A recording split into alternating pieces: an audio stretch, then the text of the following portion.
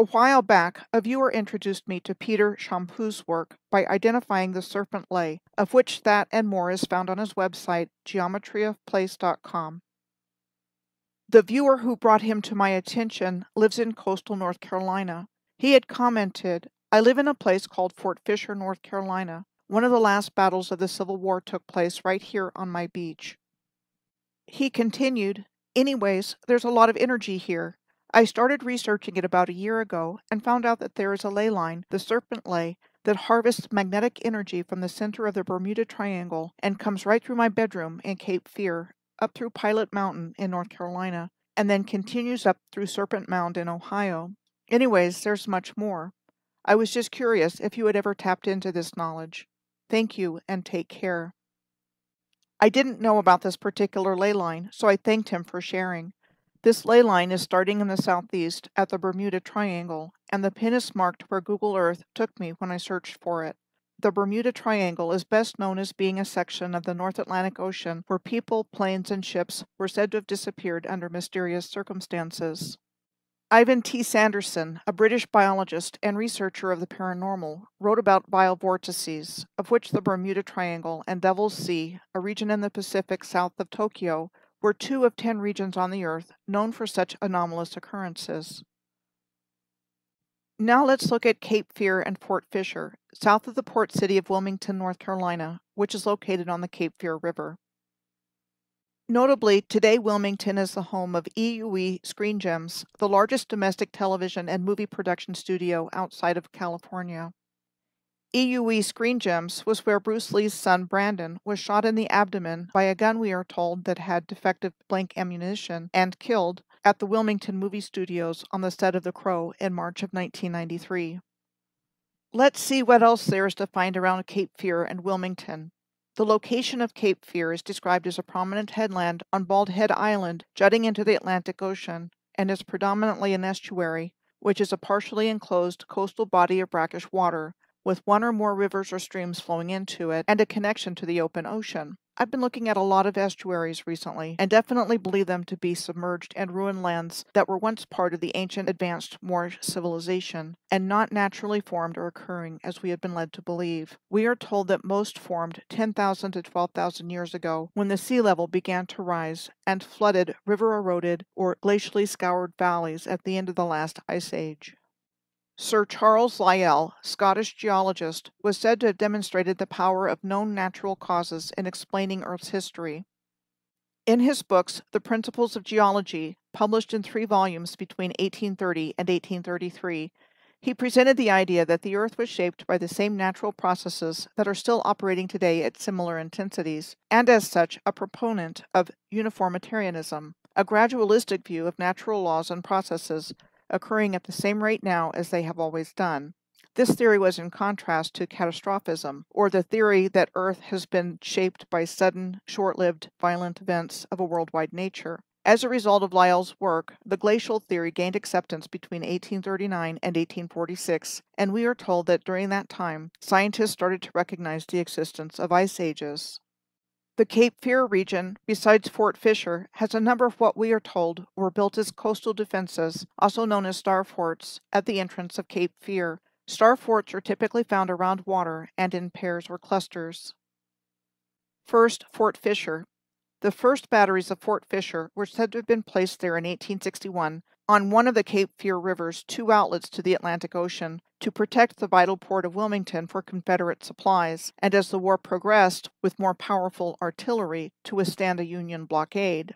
With all the work that was done on it, it became the Confederates' largest fort. Even with all of that reinforcement, there were 2 battles, one at the end of 1864 and the other at the beginning of 1865, after which Fort Fisher fell and the Union Army came to occupy Wilmington.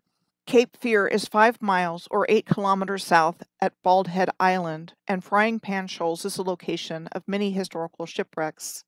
Frying Pan Shoals is described as a labyrinth of sandbars that extend 20 miles or 32 kilometers into the Atlantic Ocean and is known as the Graveyard of the Atlantic. Frying Pan Tower and Light Station is also now a bed and breakfast, and a popular destination for scuba divers to check out the wrecks and the sharks. Besides Fort Fisher at the entrance to the Cape Fear estuary, there was also Fort Caswell on the eastern tip of Oak Island, where the Cape Fear River meets the Atlantic Ocean. From there, two more, Fort Johnston and Fort Anderson, were located further up on the west bank of the Cape Fear River. We are told that Fort Caswell was completed in 1836 and occupied by various branches of the armed forces between 1836 and 1945, where it was used for such activities as running blockades during the Civil War to hunting German submarines in World War II. Fort Caswell is a retreat center in the present day for the North Carolina Baptist Assembly, who has owned the property since 1949. The town of Caswell Beach on Oak Island is next to the historic fort location and bills itself as the best little beach town in America. The Oak Island Lighthouse is on Caswell Beach, right next to the Coast Guard station. It became operational in 1958. The Oak Island Coast Guard station accidentally burned down in 2002 and was rebuilt to closely resemble the original. We are told that the Oak Island Light replaced the Cape Fear Light on Bald Head Island, which was subsequently demolished in 1958. We are told the Cape Fear Light was built in 1903 to replace the Bald Head Light, and that it was demolished because it was believed that the deactivated lighthouse would confuse mariners if it was left standing. The first order Fresnel lens of the Cape Fear Light was given to the demolition contractor. It ended up in an antique store and sold off in pieces. In 2009, the Old Baldy Foundation acquired what was left of it, with plans to restore and display it near the former site of the Cape Fear Light. Old Baldy on Bald Head Island is still standing and was said to have been constructed in 1817 to replace the original lighthouse there that was activated in 1794, but on eroding land. It was completely decommissioned in 1958 along with the Cape Fear Light when the Oak Island Light was activated. Old Baldy reminds me of the Sulphur Springs Water Tower in Tampa, Florida. Both of these masonry structures have a similar looking appearance, and both are absolutely massive, dominating their surrounding landscapes. There's a feature on this map of Oak Island on the west side of it that jumps out at me. It is called the Lockwood Folly River. It is described as a short tidal river where waters from the Green Swamp drain into it near Supply and flow into the Atlantic Intracoastal Waterway near Sunset Harbor. The Lockwood Folly River is called a short tidal river, and a tidal river is defined as one in which the flow and level are determined by tides. The Green Swamp in Brunswick and Columbus counties was designated as a National Natural Landmark in 1974. The carnivorous Venus flytrap plant is found within the Green Swamp. As a matter of fact, this is the only part of the world where the Venus flytrap is native, within a 90-mile or 145-kilometer radius around Wilmington, North Carolina. Supposedly, asteroids hit in the specific area where Venus flytraps are native. What first came to my mind was the Little Shop of Horrors. Apparently, the carnivorous Venus flytrap occupies a special niche in the horror genre, no matter where it came from. But as I looked further into the Green Swamp, the asteroid plot thickened. The Green Swamp is the current tribal homeland of the state-recognized Waccamaw-Siouan tribe, situated on the edge of the Green Swamp and 7 miles or 11 kilometers from Lake Waccamaw. They are known as the People of the Falling Star, and one of 8 state-recognized tribes in North Carolina. Lake Waccamaw is the largest of the Bay Lakes on the Carolina coastal plain. The Bay Lakes, also known as the Carolina Bays, are described as elliptical or circular depressions found along the east coast of the United States in a northwest to southeast orientation, but apparently they have been found in many other places as well. Many of these Bay Lakes are found on the southeast North Carolina coastal plain. Explanations proffered for how they were formed include 1. Subsurface limestone deposits that gave way to sinkholes. 2. Giant schools of fish excavating depressions on the ocean floor for spawning when oceans covered the land. 3. Meteorite showers striking the surface of the earth. 4. Natural circular depressions elongated by prevailing winds and water. A couple of places come to mind from research on alignments that I have done. This picture of Bacalar Lake also shows the cenote Azul Balacar, one of the deepest cenotes in the Yucatan, described as an abyss, believed to be 295 feet or 90 meters deep. A cenote is a deep well that connects to the sea or lake through underground rivers. Cenotes are found all over the Yucatan Peninsula. And further on up the same circle alignment I was tracking from Algiers, I found the Pingualuit crater on the Ungava Peninsula of northern Quebec. The perfect circle in the landscape is being called a young impact crater of a meteorite. Pingualuit is one of the deepest lakes in North America, said to be 876 feet or 267 meters deep, and holds some of the purest fresh water in the world. I connected both of these places with Algiers on the world map. There does appear to be an isosceles triangle relationship, one where two sides are of equal length between these 3 points. Another mysterious place in the world is the Plain of Jars in Laos. There are thousands of what look like huge jars cut from stone filling the landscape of the Plain of Jars. Between 1964 and 1973, the Plain of Jars was heavily bombed by the U.S. Air Force operating against the North Vietnamese and the Pathet Lao Communist forces, and it was said that the Air Force dropped more bombs on the Plain of Jars than it dropped during the entirety of World War II. These were some unexploded bombs removed from the Plain of Jars from the secret war in Laos. Why the incessant and excessive bombing of a megalithic archaeological site? Per capita, Laos is the most bombed country in history. So what is it that we're really seeing here with these mysterious places? Back to North Carolina. I found this old map showing Waccamaw Lake with the snaky S-shaped Waccamaw River flowing away from it and depicting railroad tracks running through the area. The Waccamaw River begins below the Waccamaw Lake Dam, which was said to have been built in 1926, and flows through wetlands 15 miles or 24 kilometers to the Atlantic and is part of the Petey River country and watershed. In the 19th century, rice was cultivated at plantations on the lower Waccamaw River. Today, the lower course of the Waccamaw River is part of the Atlantic Intracoastal Waterway, joining it at Bucksport, South Carolina. The Intracoastal Waterway is a 3,000-mile or 4,800-kilometer-long inland waterway along the coast of the Atlantic Ocean and the Gulf of Mexico that we are told is a navigable water channel that is half artificial and half natural. Plans for it were said to begin in 1808, and that the U.S. Army Corps of Engineers had responsibility for waterway improvements and navigation starting in 1824 after Congress passed the General Survey Act authorizing the survey of transportation routes of national importance. Let's take a look at some of the definitions of survey. Perhaps the most commonly used in our modern culture is the definition of survey, which involves a brief interview with someone, for example, with a specific set of questions related to a particular topic to get their feedback. Then there is the perspective of the definition of survey regarding civil engineering and the activities involved in the planning and execution of surveys, gathering information related to all aspects of engineering projects. But what if another definition of survey might be in play here?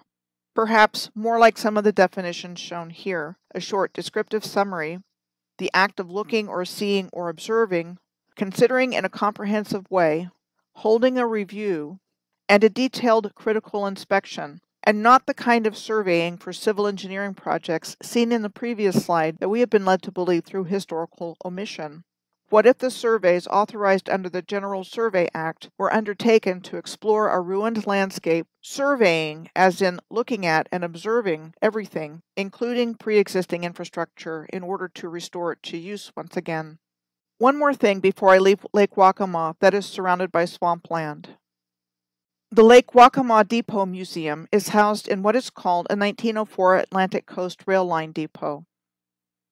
I don't know, is it just me? Or is there something really strange about a train station and rail line in the middle of a swampy area? Apparently not, according to our historical narrative, but my working belief is that swamps and the like are the ruined lands of the original civilization that built all of the rail and canal infrastructure to begin with, not the ones that claimed credit for building it later. Next, this map of the Cape Fear region shows 3 locks and dams on the Cape Fear River as it flows northwest from Wilmington. This is what we are told. All 3 locks and dams were built by the U.S. Army Corps of Engineers. Lock and Dam 1 was completed in 1915, 39 miles or 63 kilometers above Wilmington. This would have been in the same time period as World War I, which took place between 1914 and 1918. Same thing with Lock and Dam 2 being completed 2 years later in 1917, 71 miles or 114 kilometers above Wilmington, and still within the time frame of World War I. We are told this is a photo of it being constructed circa 1916. Not sure what we were actually seeing here, but that was what they told us on the U.S. Army Corps of Engineers website. Then Lock and Dam number 3, also known as the William O. Husk Lock and Dam, was said to have been completed in 1935, which would have been during the Great Depression, and located 95 miles or 153 kilometers above Wilmington. It is interesting to note that DuPont and a company connected to DuPont called Chemours have operated the Fayetteville Works plant since the 1970s, the grounds of which are adjacent to the William O. Husk Lock and Dam and the Cape Fear River, amidst controversies regarding the subject of environmental chemical contamination. The DuPonts are one of the 13 Illuminati bloodline families. One of the negotiators with France for the terms of the Louisiana Purchase in 1803 on behalf of President Jefferson was the minor French nobleman Pierre Samuel Dupont de Nemours, who was living in the United States at the time. His son, Eleuthère Irénée Dupont, a chemist and industrialist, founded the E.I. Dupont de Nemours and Company to manufacture gunpowder and explosives in 1802, with the Duponts becoming one of America's richest families, with generations of influential businessmen and politicians. Next, we come to Fort Liberty on the alignment. Fort Liberty was known as Fort Bragg until the name was changed on October 6 of 2022, after a law was passed on January 1st of 2021 that mandated Congress to establish a commission to rename Department of Defense facilities named after Confederate leaders. Fort Liberty is now home to the Army's 82nd Airborne Division and the U.S. Army Special Operations Command, as well as the U.S. Army and Army Reserve Commands and 2 airfields as well. It is the largest military installation in the United States and one of the largest military installations in the world. Pope Army Airfield is located near Fort Liberty.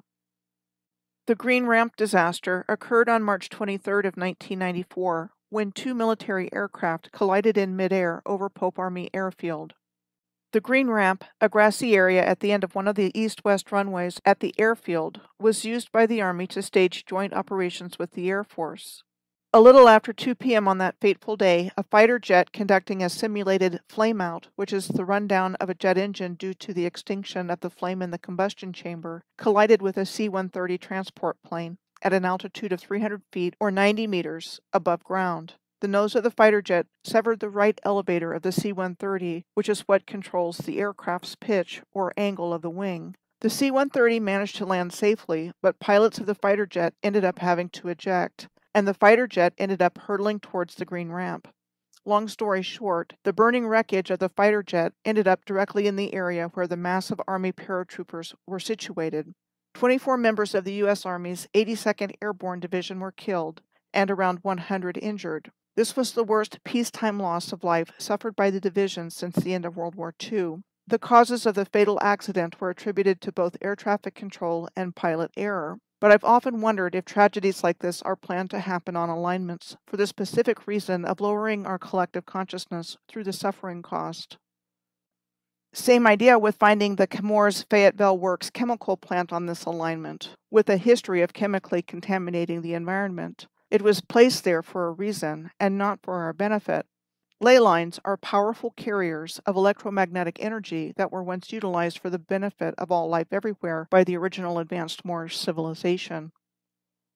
Slightly to the east of the alignment, next we pass close to the region known as the Research Triangle. The Research Triangle refers to a metropolitan area in North Carolina which is anchored by 3 major research universities: North Carolina State University in Raleigh, Duke University in Durham, and the University of North Carolina in Chapel Hill, with the Research Triangle headquarters centrally located, which is where numerous tech companies and enterprises are located near the research facilities of these universities. The Research Triangle name came about in the 1950s, when the Research Triangle Park was created between the 3 anchor points. It is the largest research park in the United States. The Research Triangle Park is home to a number of high-tech companies like these. Of those companies as a whole, there is a high concentration of agricultural technology companies like Bayer.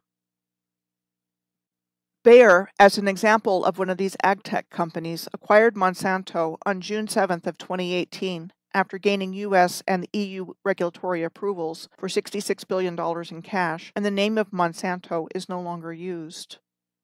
The Monsanto Chemical Company was first established in St. Louis, Missouri in 1901. The first product the Monsanto Chemical Company manufactured was saccharin, and here's the Dirty Dozen list of their chemical creations.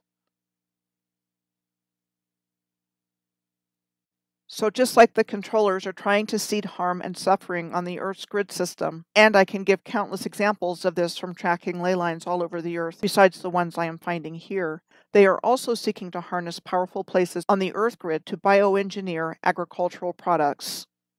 All of these GMO companies either currently have facilities, or have in the past, in the Research Triangle. Asheboro is west of the Research Triangle and situated directly on the alignment. Asheboro has been the county seat of Randolph County since 1796. The lumber baron Page family of Aberdeen, North Carolina, were said to have been behind the construction of what became first known as the Aberdeen and Asheboro Railroad in 1897 to facilitate their logging activities and the harvesting of naval stores from pine trees of tar, pitch, and turpentine, as well as being highly involved in other areas of economic development of the region. The nickname of Tar Heels, to refer to North Carolinians, was believed to have originated from the turpentine steel workers getting tar on the soles of their shoes.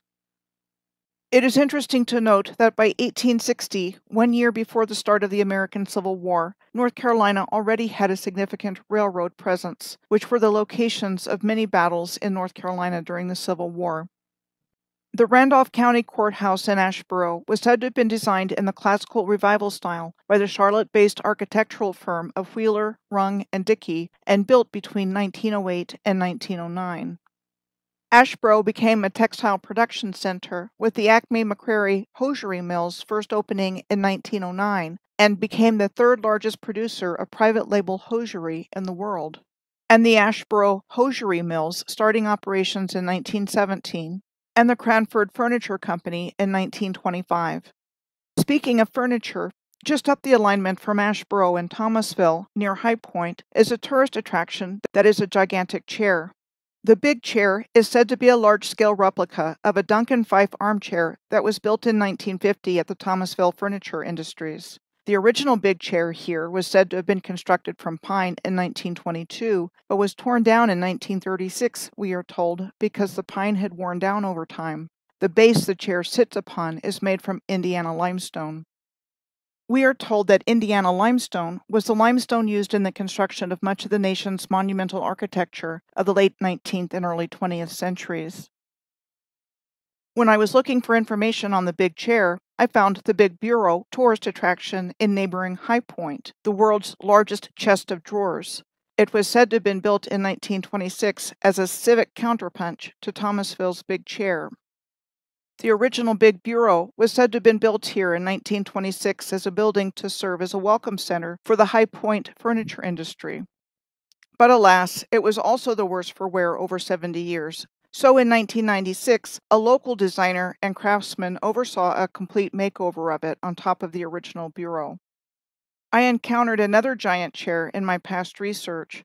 There's one in Anacostia, an historic neighborhood in Washington, D.C., at the corner of Martin Luther King Jr. Avenue and V Street Southeast. We are told it was built by the Bassett Furniture Company and installed there by the Curtis Brothers Furniture Company in 1957. Could these have been the furniture of actual giants and not a gimmick, as we've been led to believe? The world's largest frying pan in Long Beach, Washington, was said to be a replica of one in which a woman skated on bacon in the town's clam festival in 1941. And then there is this giant frying pan that was unearthed in Indonesia on the island of Java in 2016. More to come on this subject as we move forward on the alignment. Next, we come to High Point on the alignment. High Point is one of the three cities that anchor what is called the Piedmont Triad, the other two being Winston-Salem and Greensboro, and which is in relatively close proximity to the Research Triangle. The Piedmont Triad is one of the primary manufacturing and transportation hubs of the southeastern United States. High Point is located at what was the highest point on the 1856 North Carolina Railroad between Charlotte and Goldsboro. The railroad at High Point was intersected by the 1852 Great Western Plank Road. Plank Road? That's a new one for me. Here's what we are told. The plank road boom lasted in the United States from 1844 to the mid-1850s, with more than 10,000 miles or 16,000 kilometers of plank roads built across the country. Newspapers and magazines of the time, including the New York Tribune and Scientific American, extolled plank roads as being easy to construct and a way to transform the rural transit trade of the country. As we see in these photos, plank roads are crossing over landscapes covered in sand and dunes. Are we looking at the remnants of a mud flood, or whatever it was that took place to wipe out the original civilization? At any rate, High Point's central location and transportation infrastructure brought in raw resources like lumber and cotton, and a manufacturing industry sprang up to process them, and it became a major manufacturing center for things like woodworking and textiles. This is a good place to bring up the subject of mill and factory and other kinds of company towns. Mill towns emerged primarily in Europe and the east coast of the United States starting in the early to mid-1800s. They were typically company towns where one company is 1, the main employer, and 2, owns practically everything, if not everything, in the town: stores, houses, churches, schools, and recreational facilities. We have entered the region of the United States known as Appalachia, shown in white on this map. Appalachia is named after the Appalachian Mountains, which run in a northeast to southwest direction through this entire region, including, but far from being limited to, the furniture and textile mills of High Point, the coal mines of West Virginia, and the steel mills of Pennsylvania. The natural resource-rich region of Appalachia was filled with these company towns. The people of these towns were pretty much dependent on the company for everything. They had a job for life working for the company, but they weren't paid much, and the company got it all back from them anyway because they owned everything. Appalachia, historically, and even today, is one of the poorest regions in the United States, and it is believed that the cycles of poverty came as a direct result of company town structure. Railroad, coal, lumber, and banking barons early on controlled the capitalistic economic system that came into form in largely rural Appalachia. They offered pay, boarding, and subsistence farming in return for a 16-hour workday. In many cases, their pay came in the form of scrip instead of dollars that could only be used in the company's stores. Pretty much the definition of wage slavery. Then, to add insult to injury, the companies outsourced their menial, low-paying job model to other countries, leaving American company towns high and dry. One more thing in High Point before I move on.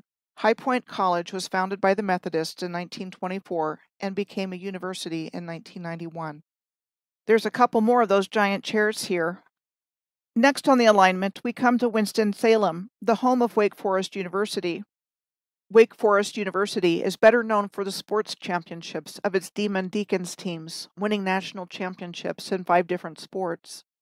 In this photo of the Wake Forest University campus, you can see the Waite Chapel building in a direct alignment with Pilot Mountain in the background. Waite Chapel was said to have been the first building constructed on the Ranolda campus in 1956. The address for the Waite Chapel is 1834 Wake Forest Road. Wake Forest University was first established by the Baptist State Convention of North Carolina in 1834. The Janet Carlisle Harris Carillon is housed in the bell tower of Waite Chapel. It consists of 48 bronze bells weighing 1,200 tons.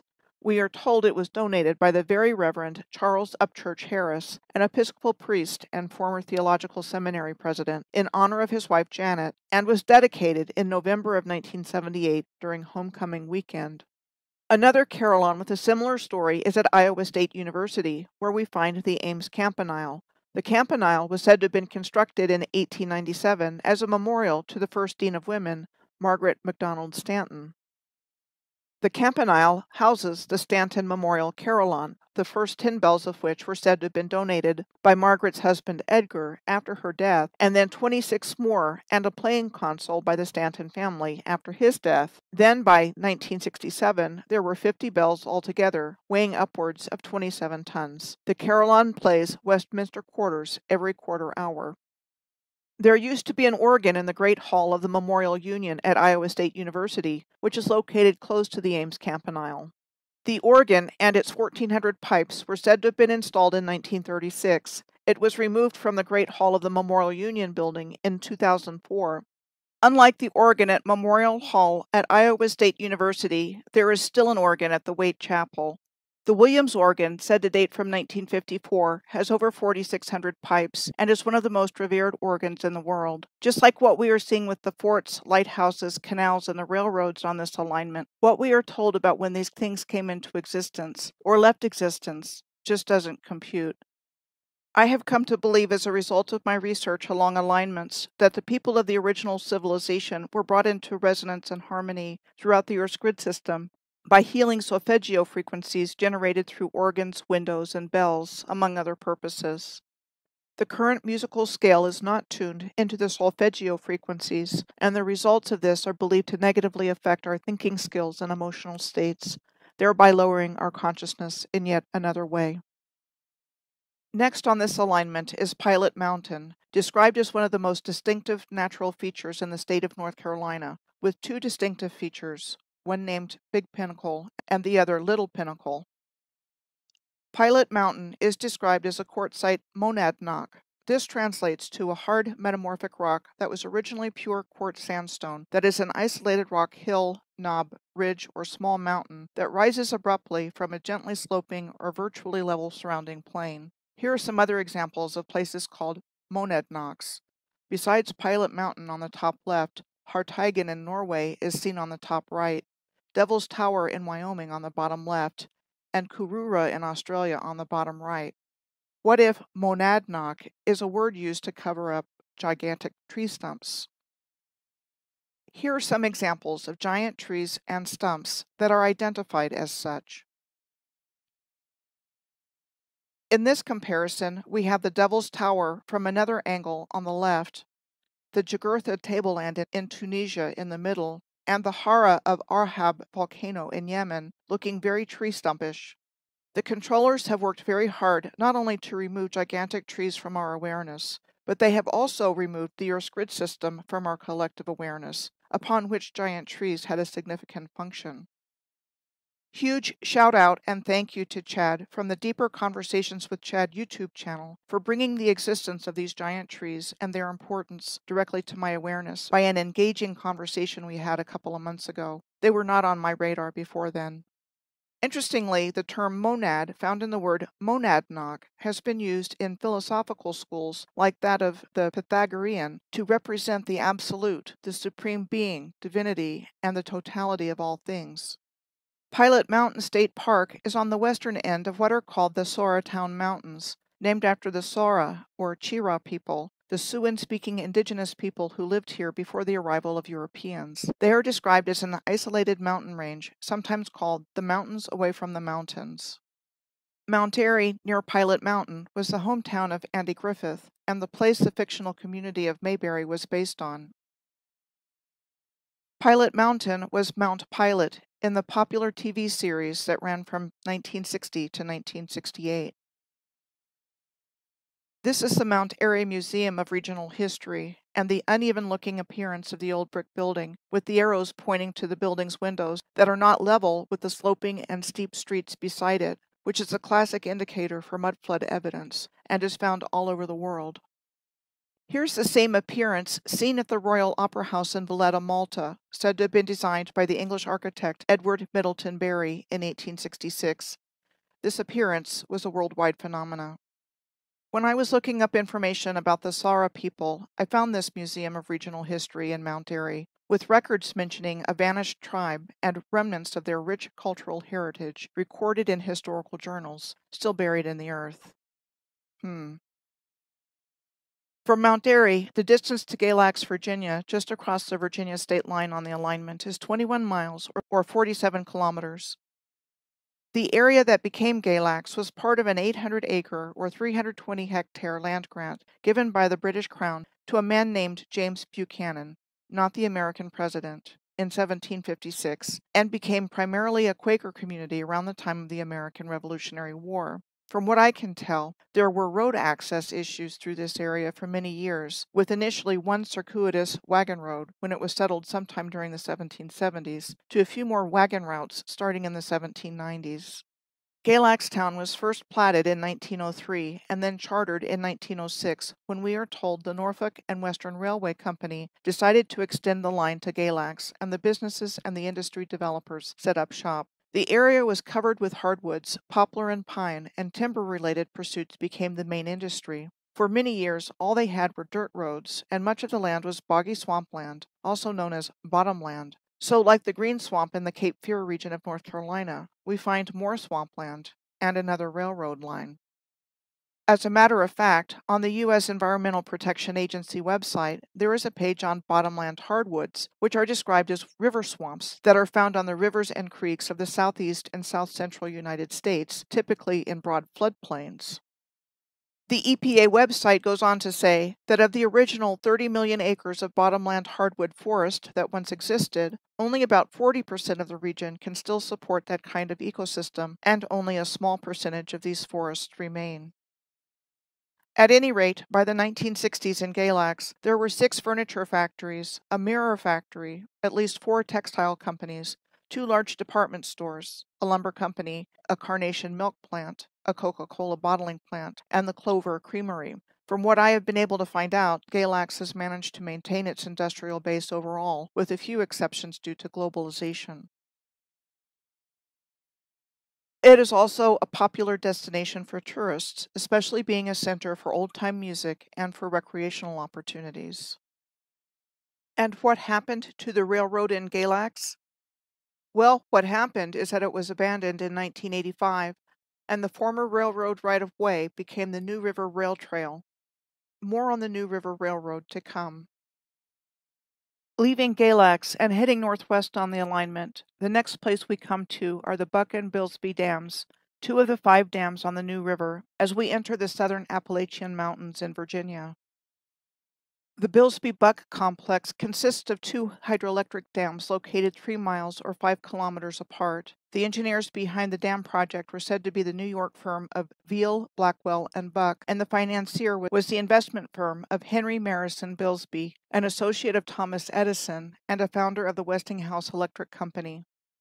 Said to have been completed in 1912, both dams can be viewed up close from the New River Trail State Park, the former railroad right-of-way. The Fry's Mill Dam was said to have been built by Colonel Francis Henry Fry's in 1900. He was said to have built it for a cotton spinning mill for cloth, which first opened in 1903 with the most sophisticated technology in the world. The mill stopped operating for good in 1989 after new owners closed it because it was no longer competitive, and this company town of 750 people at the time lost most of its jobs. By 2021, its population was listed as 451. Fry's is also on the New River Trail State Park near Galax, and at one time had rail service. Fields Dam is located at the interestingly named mouth of Wilson, Virginia. Apparently, the community got its name from a young surveyor named Wilson, who died in 1749 while he was surveying the line between Virginia and North Carolina, and was buried in a creek subsequently named Wilson Creek, of which the mouth empties into the New River where the town was established. There were several mills established here during its history, and we are told the community built the power dam in 1930 for electricity here. While there are a lot of abandoned buildings in the town of Mouth of Wilson, there are a lot of recreational opportunities, old private homes, and pricey real estate. Oak Hill Academy, a small private Baptist secondary boarding school with its own water and electrical utilities, was first established in 1878 in Mouth of Wilson, and is particularly known for its basketball program, which among other accomplishments has won the National High School Championship 9 times since 1993. The 5th dam along the New River is the Clador Dam. a gravity dam said to have been built between 1937 and 1939 under the supervision of William Graham Claytor, who was the vice president of the Appalachian Power Company. Claytor Lake, the reservoir created by the dam, is also on the New River Trail State Park, where it follows a part of the shoreline and crosses it on the Hiwassee Trestle Bridge. More on the subject of hydroelectric power and railroads to come shortly. Now back to the alignment where it crosses the Appalachian Mountains. The southern section of the Appalachian Mountains runs from the New River and consists of the Blue Ridge Mountains, divided into eastern and western Blue Ridge fronts, the Ridge and Valley Appalachians, and the Cumberland Plateau. This is a view of Earth from space of this same location of the southern Appalachians in southwestern Virginia on the left, in comparison with what an extensive tree root system looks like on the right. The Earth from space image information also has this to say about the Appalachians and the southern Appalachians in Virginia. They roughly parallel the Atlantic coast. They are a narrow system, rarely exceeding a width of 100 miles or 160 kilometers. They have extensive forests of hardwoods and softwoods.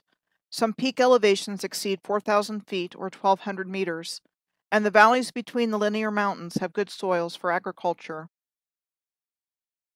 The Cumberland Plateau is part of the southern Appalachian Mountains and covers much of eastern Kentucky and Tennessee, and parts of northern Alabama and northwest Georgia. It is described as a deeply dissected plateau, one that has been severely eroded and causing sharp relief, with frequent stone outcroppings and bluffs. Anyway, that's what they tell us. A place called Lost World Ranch came up on Google Earth, which got my attention. I was intrigued by the name of it, and come to find out, it is in a place called Burke's Garden, Virginia.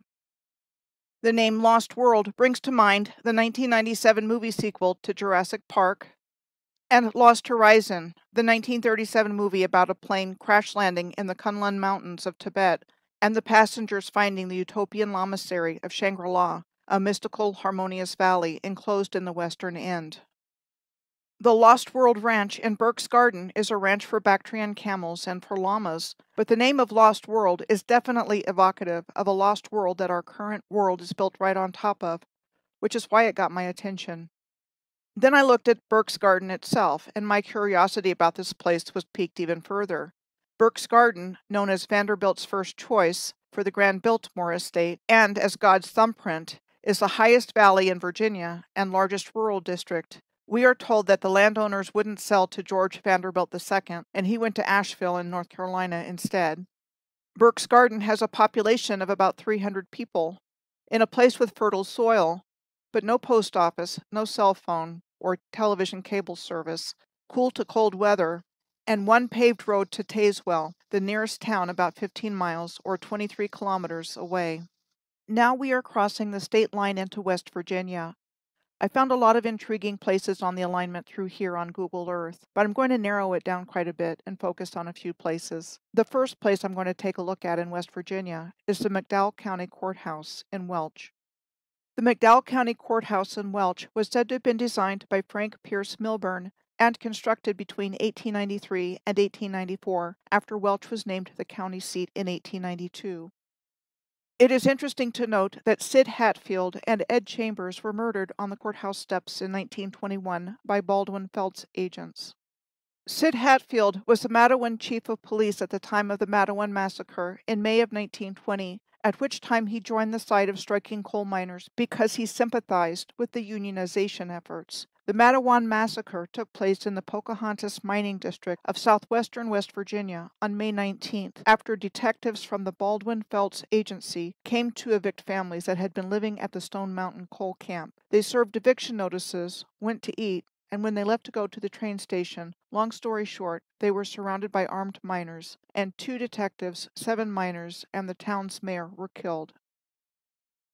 This was during a time when the United Mine Workers of America were trying to unionize the mine, a place where miners worked long hours in unsafe and poor conditions, received a low wage, and were paid in company scrip for the company store. This massacre marked a turning point for miners' rights, and 13 years later, with the passage of the National Industrial Recovery Act of 1933, American labor unions were recognized by the federal government. By 1960, McDowell County was ranked #1 in total coal production in the United States, and Welch billed itself as the heart of the nation's coal bin. The demand for coal with steel mill closures started to decline in the 1970s, and the need for coal miners along with it, leading to job loss and reduced income, and many people leaving to find work elsewhere. Welch has an historical railroad presence and is situated on the Norfolk Southern Railway today, formerly the Norfolk and Western. The next place on the alignment that I'm going to talk about is Huntington, West Virginia. We are told that the modern city of Huntington was established as the western terminus of the Chesapeake and Ohio Railway in 1871 by Collis Potter Huntington, an American industrialist and railway magnate, who, along with Leland Stanford, Mark Hopkins, and Charles Crocker, was one of the big four of Western railroading. When the C&O Railroad was opened in 1873, it provided a rail link from the James River at Richmond to the Ohio Valley and opened a pathway for West Virginia coal to reach the coal piers in the Hampton Roads region in Virginia for export shipping. Huntington was one of the first American cities to have electric streetcars, with service believed to have started around the end of 1888. Then, starting in the 1920s, the Ohio Valley Electric Railway had organized a gas-powered bus service, which by November of 1937 had completely replaced all of Huntington's former electric streetcar lines and is all that remains of Huntington's historical trolleys. Also, Camden Park first opened as a trolley park in 1903. It was said to have been first established as a picnic spot by the Camden Interstate Railway Company in 1903. Which was a street railway and interurban system that ran between Huntington, West Virginia, and Ashland, Kentucky, and which by 1916 was the Ohio Valley Electric Railway, who became the new owners of the park. Today, Camden Park is one of 13 remaining trolley parks that remain open in the United States, long minus trolleys, and the only operating amusement park in West Virginia. Huntington is the location of Marshall University, with its old main hall on the top left, which was said to have been completed in 1868. It reminds me in appearance of the Westcott Building at Florida State University in Tallahassee on the top right, said to have been completed in 1910. The Benedictine Hall at the former St. Gregory's University in Shawnee, Oklahoma, now the Green Campus of Oklahoma Baptist University, said to have been completed and opened in 1915 on the bottom left, and Trinity College at Cambridge University in England on the bottom right, which we are told was established in 1546 by King Henry VIII. These are just a few of countless examples of the same kind of university architecture found all over the world. Now I would like to bring the subject of the railroad line still in operation that runs along right beside the New River through the New River Gorge in West Virginia, along with things found in the gorge like historic coal mines, waterfalls, hydro projects, and bridges. The Amtrak Cardinal still runs through the New River Gorge 3 days per week on Sundays, Wednesdays, and Fridays. We are told that when the Chesapeake and Ohio Railway was completed through the gorge in 1873, it allowed for the convenient export of coal, and the gorge itself was the location of numerous coal mines, including the K. Moore, spelled M-O-O-R, mine, which produced more than 16 million tons of coal while it was in operation between 1900 and 1952. It was opened in 1900 to supply coal and coke to the Low Moor Iron Company in Low Moor, Virginia, which was first organized in 1873, the same year the Chesapeake and Ohio Railway opened. In 1925, the K. Moore Mine, which produced smokeless, low-volatile, bituminous coal from the New River Coalfields Sewell Seam, was sold to the New River and Pocahontas Consolidated Coal Company. The K. Moore Mine was connected to the mining company town of K. Moore by a single-track 30-degree incline rail for workers and equipment, and there was a double-track incline used for coal. All the K. Moore locations were abandoned for all intents and purposes by the early 1960s. There are waterfalls and hydro projects found on the New River as it winds its way through the gorge. I was able to find 5 waterfalls here that are accessible by road and reference to over 100 others. The first 2 waterfalls I found that are accessible by road are the Kanawha Falls and Cathedral Falls. They are directly across from each other on a river bend, and they both have hydro projects next to them. The Glen Ferris hydroelectric project next to the Kanawha Falls was said to have been constructed between 1927 and 1932 by a subsidiary of Union Carbide and Carbon Corporation for a remote electrometallurgical production facility. There is a dam and two powerhouses at this location. The Gauley Bridge hydropower project is on the other side of the river bend from the Glen Ferris complex and located below the Cathedral Falls. The construction of the Hawks Nest Tunnel as part of the Gauley Bridge hydroelectric project between 1930 and 1935 resulted in a large-scale incident of occupational lung disease called silicosis and considered to be one of the worst industrial disasters in U.S. history. It's important to note that coal mining disasters frequently occurred throughout the region, so some kind of work-related disaster or another like this was quite common. One more thing before I leave Gauley Bridge is this old railroad trestle bridge just upriver from the hydro facilities where the town of Gauley Bridge is located. Today it is an abandoned railroad bridge on what had become the New York Central Railroad crossing of the Gauley River. It was originally said to have been completed in 1893 as part of the Charleston and Gauley Railway as a coal hauling railway between Charleston, West Virginia, and coal mines along the Gauley River. The next waterfalls we come to that I found accessible by road are the Fayette Station Falls. The old Fayette Station Road winds its way down to the bottom of the gorge in a series of hairpin turns that pass by hardwood forests and remnants of communities like Fayette that are long abandoned. We are told that after the Chesapeake and Ohio Railway opened up this rugged wilderness in 1873, coal was carried out of the New River Gorge to the ports in Virginia and to cities in the Midwest. As a result, by 1905, 13 cities sprang up between Fayette and Thurmond, which was 15 miles or 24 kilometers upstream, and provided the West Virginia coal that contributed greatly to the industrialization of the United States until the 1950s. After the coal seams were exhausted and mines closed, these company towns like Fayette were for the most part completely abandoned, with the possible exception of Thurmond, which had a very small population of 5 in 2010. The New River Gorge Bridge is one of the highest bridges in the world carrying a road, and one of the world's longest single-span arch bridges, and said to have been designed by the Michael Baker Company and built by U.S. Steel's American Bridge Division between 1974 and 1977. The New River Gorge Bridge replaced the nearby original Fayette Station Road Bridge, known as the Tunney-Hunsaker Bridge, as the main bridge hereabouts, which was said to have first opened in 1889. Today it serves as a pedestrian walkway. With regards to the construction date of the New River Gorge Bridge being within living memory, including my own since I was born in 1963, all I can say is that I question everything, and I don't believe it was built by the people who took credit for this engineering marvel. If you look, you can find photos of the bridge under construction. But you can also find photos of laborers that were said to be constructing out of lumber what are described as temporary buildings for the 1904 St. Louis World's Fair, which pales in comparison to what we see in the photographs of the actual colossal and magnificent buildings and infrastructure of the same World's Fair.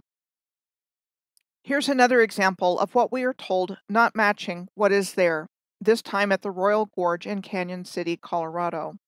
George Cole of the Royal Gorge Bridge and Amusement Company was given credit for the design and supervision of the construction of the Royal Gorge Bridge, at the time the world's highest suspension bridge, composed of 2,100 strands of wire that are anchored in granite walls and suspended from 4 towers rising 75 feet or 23 meters above the roadway. It was said to have been constructed between June and November of 1929, which would have been the year the Great Depression began.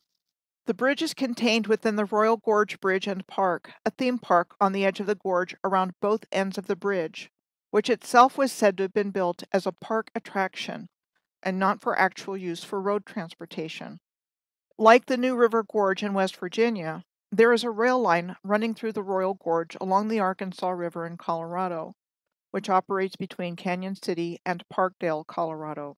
Also, like the incline railway that was used at the historic Kmore coal mine in the New River Gorge, there used to be an incline railway at the Royal Gorge. George Cole, the same guy that was credited with the design and overseeing the construction of the Royal Gorge Bridge, was also credited with the same for what was called the world's steepest incline railway in 1931 to transport passengers from the canyon rim to its floor and back. A wildfire in 2013 damaged the incline railway, as well as most of the park's buildings and aerial tram. The park was rebuilt and reopened in 2015, but the incline railway was among the attractions not restored. It was destroyed beyond repair. This brings me to why I have taken the time to look at the history of the railroad and hydropower facilities of the New River in Virginia and the New River Gorge in West Virginia. I did a lot of research recently on both the incline railways of the past and present, where I shared examples of present and past incline railways from around the world, and of the incline railways no longer in existence, which are most of them. They were typically either deemed no longer profitable, unsafe, or destroyed by fire, and of railroads and waterfalls and other physical infrastructure of the Earth's grid system, in which I provided examples of identical infrastructure and engineering from all across the country, and my findings that railroads and waterfalls in particular are connected to hydroelectric power in gorges and canyons with dams and reservoirs, and the result of sophisticated, impossible-seeming engineering feats that are totally integrated across vast distances. How is this even possible according to the history we are taught? And then, more often than not, this infrastructure as well was dismantled, abandoned, or destroyed by fire, with an unknown rail history in most places today. Before I move directly up the alignment into Ohio, I would like to point out that Huntington is geographically close to Point Pleasant in West Virginia. Point Pleasant was the setting of the Mothman Prophecies, the 2002 supernatural horror mystery film starring Richard Gere as John Klein, a Washington Post columnist who researched legend of the Mothman, where there had been sightings of an unusual creature and unexplained phenomenon, and said to have been based on a true story from the late 1960s. I have often wondered if places like this, and even Ivan Sanderson's vile vortices, like the Bermuda Triangle mentioned at the beginning of this video, are the result of the Earth's grid being out of alignment, perhaps opening interdimensional entryways for anomalous activity like this.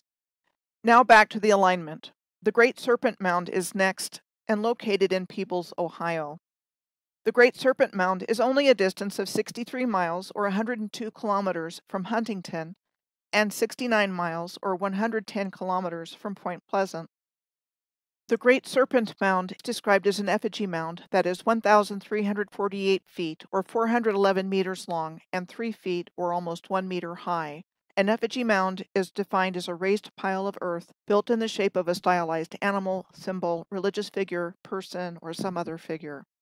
It is important to note that numerous astronomical alignments have been found in the shape of the Great Serpent Mound, and historical giant skeletons have been found in the area. So let's revisit the subject of giants here. This graphic shows the top 10 giant discoveries in North America, with the tallest skeleton by far being 18 feet tall at West Hickory in Pennsylvania. Of the 10 featured on this graphic, 3 are in the vicinity of where we've been looking at on this alignment, with number 10 on this list at Serpent Mound at 7 feet tall, number 9 at Cresap Mound in West Virginia at 7 feet 2 inches tall, and number 6 at Miamisburg, Ohio at 8 feet 1.5 inches tall. I found this newspaper clipping from the Newark Advocate in 1902, describing a giant skeleton that was found in Bowling Green in northwestern Ohio that was over 8 feet tall. And it is important to note that the Newark Earthworks in Newark, Ohio are also located in the vicinity. The Newark Earthworks consist of 3 sections of earthworks: the Great Circle Earthworks, the Octagon and Circle Earthworks, and the Wright Earthworks. This complex contains the largest earthen enclosures in the world at about 3,000 acres or 1,214 hectares. We see the same precise geometry and archaeoastronomy in earthworks like the Octagon and Circle Earthworks and the Great Serpent Mound in Ohio in North America that we see in other countries like Great Britain. Yet this fact didn't stop the development of a golf course on the Octagon and Circle earthworks in the early 20th century. These earthworks come into play on 11 of the holes of the Mound Builders Country Club. Also, like at the ancient sacred sites of Great Britain, this area has crop circles appearing from time to time. This one appeared near the Great Serpent Mound in a soybean field in August of 2003. Another one appeared in a cornfield in Miamisburg, near the Miamisburg Mound, just up the alignment from the Great Serpent Mound, almost exactly a year later, on August 25th of 2004. The Miamisburg Mound is the largest conical-shaped earthwork of its kind in the United States.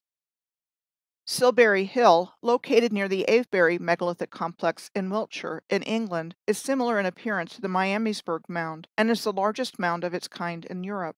And crop circles show up near Silbury Hill quite frequently, like this one on July 5th of 2009, called a Mayan mask design.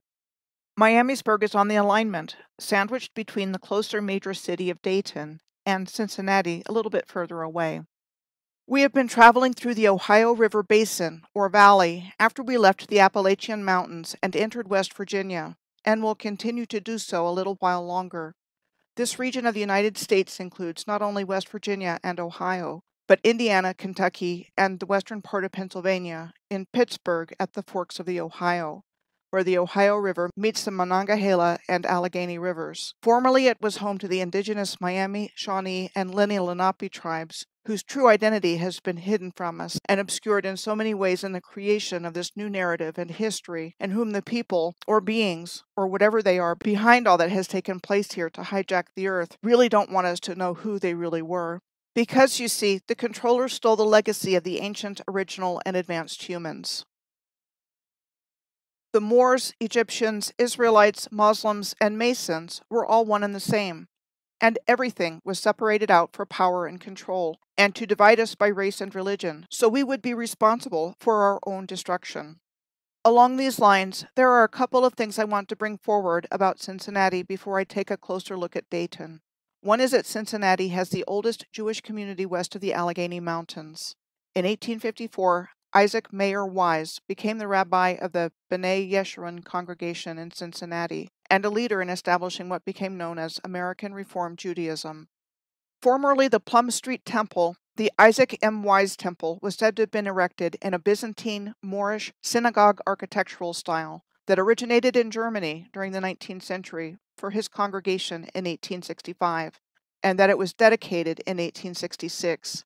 Among the oldest synagogue buildings still standing in the United States, in the historical narrative we are given, the year it was built in 1865 was the last year of the American Civil War. Rabbi Isaac M. Wise's brother-in-law, a publisher named Edward Block, followed him to Cincinnati in 1854, who set up the production side of the oldest Jewish American newspaper in America, the Israelite, which was first published in 1854. Edward Block then went on to found the Block Publishing Company in Cincinnati, at the time the largest Jewish publisher in the country. His son Charles moved the headquarters of the company to New York City in 1901. Rabbi Isaac M. Wise established the Union of American Hebrew Congregations for Reform Judaism in Cincinnati in 1873. I learned about all of this when I did an in-depth study a while back called German Entrepreneurs and Settlements in the Mississippi and Ohio River Valleys in the 19th Century, or How Zionism Took Over America and the World. Cincinnati was one of the starting points for what became known as Zionism, as was Pittsburgh, with the formulation of the 1885 Pittsburgh Platform, which defined American Reform Judaism. 12 years after the promulgation of the 8 principles of the Pittsburgh Platform, the First World Zionist Congress was held in Basel, Switzerland, in 1897, which was convened by Theodor Herzl for the small minority of Jewry in agreement with the implementation of the Zionist goals. The Balfour Declaration was a public statement issued in November of 1917, addressed to Lord Rothschild, the leader of the British Jewish community, from the British Foreign Secretary Arthur Balfour, announcing support for the establishment of a national home for the Jewish people. Then the Central Conference of American Rabbis, CCAR, declared in its 1937 Columbus Platform an affirmation of the obligation of all Jewry to aid in Palestine's upbuilding as a Jewish homeland, and its assertion in the 1976 Centenary Perspective that we are bound to the newly born state of Israel by innumerable religious and ethnic ties, was accepted by the CCAR in the Miami Platform of 1997. The other thing I wish to mention about Cincinnati is the Cincinnati Union Terminal, which has the largest half-dome in the Western Hemisphere. The architectural firm of Thalheimer and Wagner were given the credit for the architectural design of the terminal, and work on it was said to have started in August of 1929 and completed in 1933. So not at all shabby engineering work to allegedly have taken place during the Great Depression.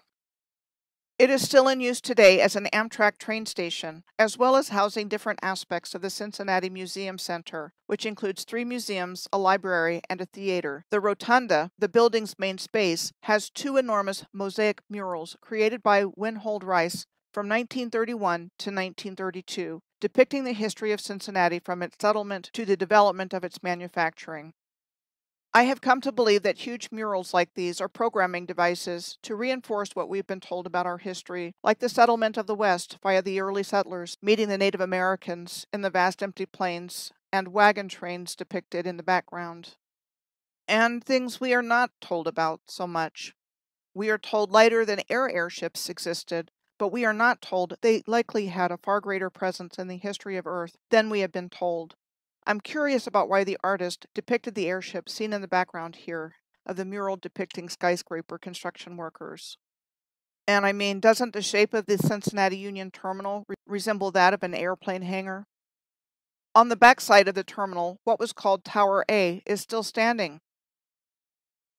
But Tower B and Tower C don't exist anymore. At the time the Cincinnati Union Terminal opened, it served 7 railroads, with 216 trains entering or departing the terminal each day. These towers controlled the track switches, actuated by electro-pneumatic machines, utilizing compressed air through valves which were energized by electric signals from the towers, and were described as being similar to the control towers of airports. Again, not bad for Great Depression-era technology, right? On the other side of the Miamisburg Mound is the city of Dayton. Dayton was founded on April 1st of 1796 by the Thompson Party, which was comprised of 12 settlers who came up the Great Miami River from Cincinnati in a small boat. Dayton is located in Ohio's Miami Valley region. Thing is, there haven't been any actual Miami in Ohio since 1818, when the United States forced them to give up their last reservation in Ohio, after they gave up most of their land in Ohio with the signing of the Treaty of Greenville in 1795, after the Northwest Indian War, in what became the new state of Ohio in 1803. Today, the Miami tribe of Oklahoma is the only federally recognized Native American tribe of Miami people, and they are descended from the Miami who were removed from the traditional lands in what became Ohio, Michigan, and Indiana. The Oklahoma Miami tribe is partners with Miami University in Oxford, Ohio, which was founded in 1809, and is the 2nd oldest university in Ohio, and the 10th oldest in the United States. The Miami Center at Miami University is engaged in the work of language and culture revitalization. The Miami traditionally spoke the Miami Illinois language, which is an Algonquin language that was well documented in early French sources, but died out as a spoken language in the mid-20th century. With the Language Revitalization Program, it was revived as a spoken language primarily by the Miami Nation of Indiana to keep their traditional language alive by teaching it to young and old. There is something interesting to note about the Algonquin languages. The Algonquin languages are largely extinct, with the exception of First Nation speakers in Quebec and Ontario, in spite of the fact that the Algonquin languages once existed over a broad expanse of North America.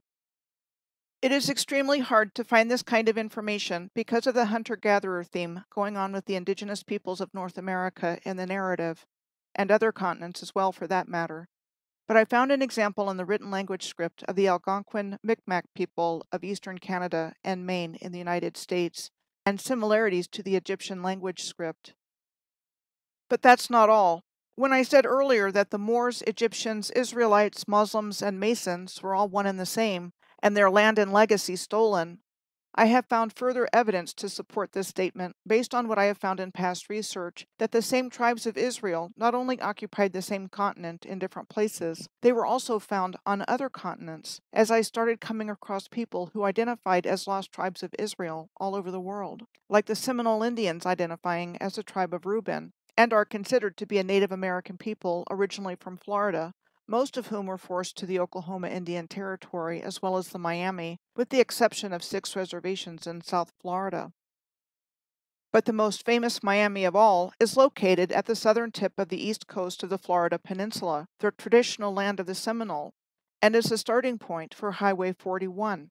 This same Highway 41 goes all the way up to the very tip of Michigan's Keweenaw Peninsula on Lake Superior, and passing through the traditional lands of the Miami in Indiana and Michigan along the way. I also found the Australian Aborigines identified as the tribe of Reuben as well, with the same colors of black, red, and yellow in their flag as the Seminoles have in their seal. Now back to Dayton in Ohio's Miami Valley. We are told that construction began on the Dayton-Cincinnati leg of the Miami-Erie Canal in 1827 and was completed in 1829 to transport goods between the two places, and that the entire canal between Toledo on Lake Erie and Cincinnati was completed by 1845. But all that hard work of canal building soon came to nothing. By 1860, only 15 years after the completion of the canal, almost 3,000 miles, or almost 5,000 kilometers, of railroad crisscrossed Ohio, and by the early 1900s, the canal was no longer used. The former canal beds were made available for public roads in 1927, and they became city thoroughfares, like Dayton's Patterson Boulevard. In the early 1900s, Dayton became the invention capital of the United States, with the most patents per capita. The Wright brothers, who were credited in our historical narrative with the invention of the airplane, lived and worked in Dayton. Other inventions included the cash register and the establishment of National Cash Register by John H. Patterson in 1884. The pop-top beverage can by Daytonian Emerald Fraze in 1963. And the self-starting ignition for cars by Charles F. Kettering, which was first patented in 1915.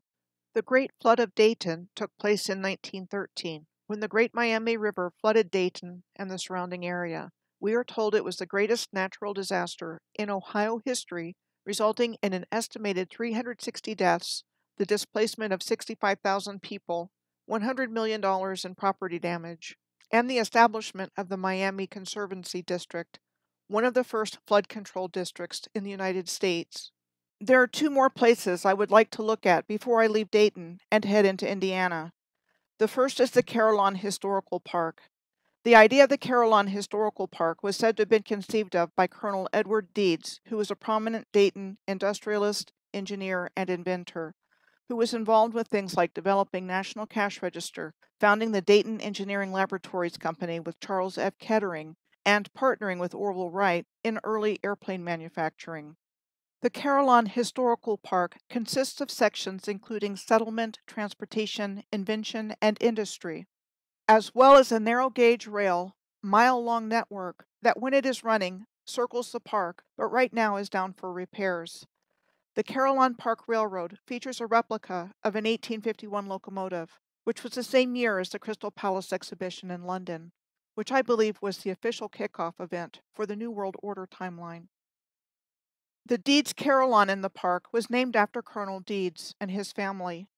This bell tower is 151 feet or 46 meters tall and said to have been built in 1942 during World War II, designed in the Art Moderne style by New York architects Reinhard and Hofmeister, and funded by Deeds' wife, Edith Walton Deeds, to commemorate the family. We are told that when the tower, made from Indiana limestone, was built, each of the bells had the name of a family member inscribed on it, and the largest bell weighed 7,000 pounds, or 3,175 kilograms, and the smallest bell weighed 150 pounds, or 68 kilograms. So this is exactly the same kind of "the Carillon was built as a memorial" story that we were told about the Janet Carlisle Harris Carillon back in the Waite Chapel at Wake Forest University, and the other example I gave of the Margaret MacDonald Stanton Memorial Carillon in the Ames Campanile of Iowa State University. But I suspect that these magnificent and very tall bell towers, also musical instruments, had an important purpose on the Earth's original grid system, which itself was a finely tuned scientific and musical instrument. I believe these massive bell towers reaching up to the sky were musical generators of healing and harmonious frequencies for the benefit and balance of all creation. The second place I want to take a look at before I leave Dayton is the Wright-Patterson Air Force Base, the second large military installation we have encountered on this ley line, besides Fort Liberty or the former Fort Bragg back in North Carolina. It includes Wright and Patterson Fields. Patterson Field is 10 miles or 16 kilometers northeast of Dayton, and Wright Field is 5 miles or 8 kilometers northeast of Dayton. It is the home of the 88th Air Base Wing, a base support unit, as well as the National Air and Space Intelligence Center. There are also 7 mounds on the Wright-Patterson Air Force Base grounds. The P Street Mound stands alone on one part of the base, and the remaining mounds are grouped together on the Wright Memorial grounds. The third largest mound in the Miami River Valley is on the Wright Memorial grounds. So what's interesting is that when I searched for Wright Memorial mounds, looking for Wright-Patterson Air Force Base, I found the Wright Memorial at Kill Devil Hill near Kitty Hawk, North Carolina in the Outer Banks, a gigantic obelisk on top of a gigantic mound. Not only that, the obelisk has 3 sides instead of 4 and is sitting on top of a star-shaped base. The funds for building this 60-foot or 18-meter tall granite monument to memorialize the Dayton bicycle shop owners turned airplane designers was said to have been authorized by President Calvin Coolidge in 1927. It was then designed by the New York architectural firm of Rogers and Poor in 1930 and completed and dedicated in November of 1932. All this taking place during the Great Depression. This location is not far from Cape Fear and Wilmington on the alignment back at the beginning of this trek. Okay, well, so there's that. Now I'm going to leave Dayton and move up the alignment into Indiana, where my first stop is the location of the historical Randolph County Asylum. This is what we are told. Land was purchased in 1851 by Randolph County as a poor farm to house those unable to work for reasons like old age, mental or physical disability, being a single mother, or being an orphan. The original structures were limited in capacity and wooden and could house somewhere between 13 and 16 individuals. Residents of the poor farm were referred to as inmates. Between fires burning down the original wooden structures and a new 2-story brick building being demolished due to poor conditions, the building standing today was said to have been built between 1898 and 1899. It had 6 large wards, some private rooms, facilities for laundry and meals, outbuildings, and so forth, along with 350 acres or 142 hectares of land that included a cemetery and unmarked graves. Between 1994 and 2008, it was under new owners as the Countryside Care Center. Then in 2016, it was purchased from the county for use as a paranormal attraction. The Randolph County Asylum is well known in the paranormal community for being a place filled with spirits and paranormal activity. Television shows and movies have been filmed here, with the spirits of young children and older adults roaming around day and night. It is interesting to note that the Randolph County Fairgrounds are directly across the street from the asylum. It is the largest community venue in the county, having been first established in 1953. It hosts things like 4-H, youth leadership camps, and weddings and receptions, to name a few. Next on the alignment, we come to the city of Winchester. Winchester became the county seat of Randolph County in 1818. The first white settlers of Randolph County in Indiana were said to be Quakers from Randolph County in North Carolina, for which Asheboro is county seat and right on the alignment seen earlier in this video. The Randolph County Courthouse in Winchester was said to have been built between 1875 and 1877 in a grand Second Empire architectural style and designed by the architect J.C. Johnson. I'm quite certain that the people who took credit for building these places did not actually build them, but they certainly want you to believe they did. This same kind of story repeats itself over and over again.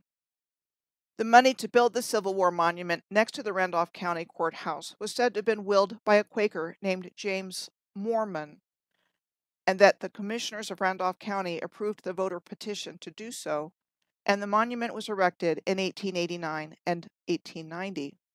Same idea as the courthouse. See, we built this, and telling us why and when it came into existence, as opposed to it was already there. Just a few more things before we leave Winchester. The Winchester Speedway is known as the world's fastest half mile and has a 37-degree banking that is one of the steepest in motorsports and the steepest that is still active in the United States. We are told the Clay Oval Speedway was built between 1914 and 1916 in a cornfield by a guy named Frank Funk and was originally known as Funk's Speedway.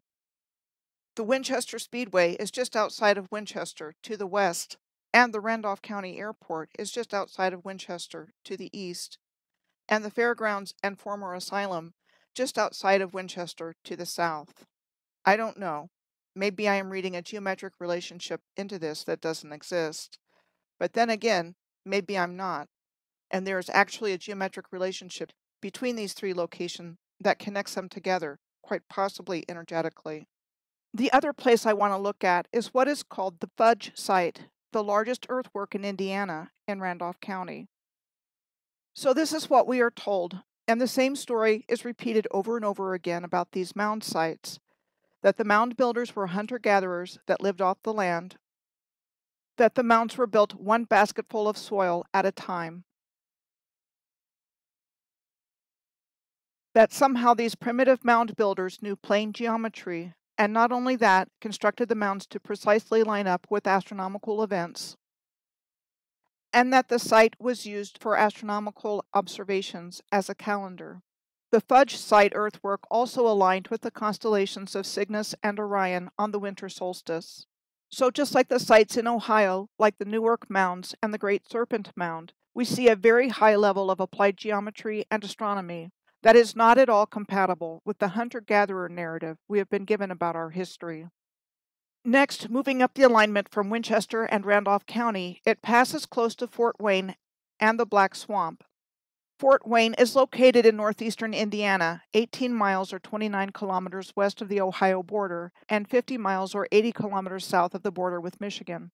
Indiana's second largest city after Indianapolis, apparently Fort Wayne is centrally located between 10 major cities as well.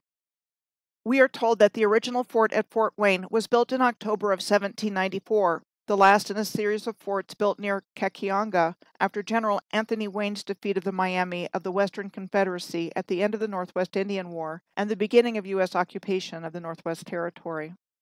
Caccianga was the principal city of the Miami and Shawnee tribes, located at the confluence of the St. Joseph and St. Mary's rivers to form the Maumee River. It is on the edge of the Great Black Swamp in present-day Indiana, and the land once covered by the swamp encompasses northeastern Indiana as well as northwest Ohio in the Maumee and Portage Rivers watersheds. Bowling Green, Ohio, where I showed the 1902 clipping from the Newark newspaper earlier about the discovery of the over 8-foot or 2.5-meter tall skeleton, is in the middle of the Black Swamp. Since the 1850s, efforts to drain the swamp began in earnest for agricultural and transportation use. We are told that the vast swamp was a network of forests, wetlands, and grasslands, with deciduous swamp forests of ash, elm, cottonwood, sycamore, beech, maple, basswood, tulip tree, oak, and hickory. Back to Fort Wayne, we are told the town underwent tremendous growth when the Wabash and Erie Canal was completed in 1853. Like we saw back with the Miami and Erie Canal back in Dayton, we are told that the Wabash and Erie Canal quickly became obsolete when the Pittsburgh, Fort Wayne, and Chicago Railway was completed in 1854. A museum today, the Old City Hall in Fort Wayne, was said to have been built in the early 1890s, designed by local architects John Wing and Marshall Mahurin in the Richardsonian Romanesque style of architecture. The Allen County Courthouse in Fort Wayne was said to have been built between 1897 and 1902, and a significant example of Beaux-Arts architecture designed by local architect Brentwood S. Tolan, who we are told had no formal education as an architect, but was apprenticed to his father, who was a marble craftsman turned architect. Next on the alignment, we come to the Indiana Dunes and Michigan City, which are northwest of Fort Wayne on the shores of Lake Michigan. Designated as the nation's newest national park in February of 2019, the Indiana Dunes National Park runs 20 miles, or 32 kilometers, along the southern shore of Lake Michigan. It had been designated as a national lakeshore by Congress in 1966. The Indiana Dunes State Park is within the boundaries of the national park and was first established in 1925 by Richard Lieber, a German-American businessman/conservationist who was the founder of the Indiana State Park system. We are told there is little evidence of permanent Native American communities here, but evidence instead of seasonal hunting camps, though there have been 5 groups of mounds documented in the dunes area. So the Indiana Dunes are to the northwest between Fort Wayne and Lake Michigan, and the Great Black Swamp is to the northeast between Fort Wayne and Lake Erie. Imagine that, ruined land in both directions. I absolutely believe there is much waiting to be discovered from the original civilization underneath all that sand and all that land. The Cleveland Cliffs Steel Plant is located on the west side of the Indiana Dunes National Park. Operated by Cleveland Cliffs Incorporated, it is the world's largest producer of flat-rolled steel in North America. The company's predecessor was the Cleveland Iron Mining Company, which was first founded in 1847 and chartered as a company in Michigan in 1850.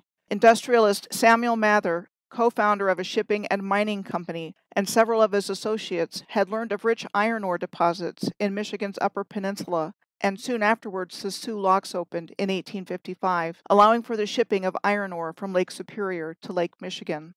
There was a strike by miners in the Upper Peninsula iron ore mines in July of 1865, after the company announced a wage cut since the American Civil War had just ended. The miners ended up storming the mines and the town of Marquette, Michigan, looting and burning along the way. The Cleveland Iron Mining Company requested military intervention to end the strike, and a U.S. Navy gunboat, the Michigan, and troops responded. They were given 24 hours to go back to work or the camp was going to be shelled.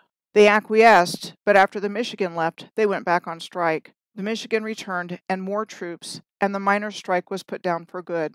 Seems like a repeat of what we saw with the coal miners back in West Virginia, with the low wages and hazardous working conditions. Michigan City, Indiana, the northern terminus of what was originally the Michigan Road, is on the other side of the Indiana Dunes on the southern shore of Lake Michigan. The Michigan Road was Indiana's first superhighway and said to have been constructed in the 1830s and 1840s between Madison, Indiana and Michigan City, Indiana, by way of Indianapolis. We are told that one of the things that made what became the Michigan Road possible was the concession of land by the Potawatomi in the 1826 treaty, allowing for a ribbon of land that was 100 feet or 30 meters wide, stretching between Madison at the Ohio River and Michigan City on Lake Michigan.